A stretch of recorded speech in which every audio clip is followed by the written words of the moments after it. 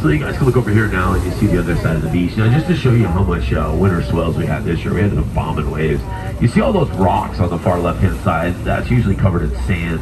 But the white signs tell you you're not supposed to be there. They've actually found remains in the sand dunes, so they don't want people climbing up over the top of them. But if you look over by the trees there, you can see the waterfall in the back. And then if you look to the left of the trees, there's one palm tree all by itself.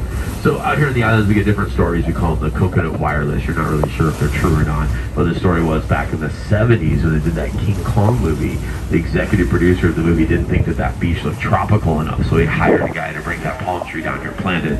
Is it true or not? I have absolutely no idea, but it is a good story. And there's one palm tree over there.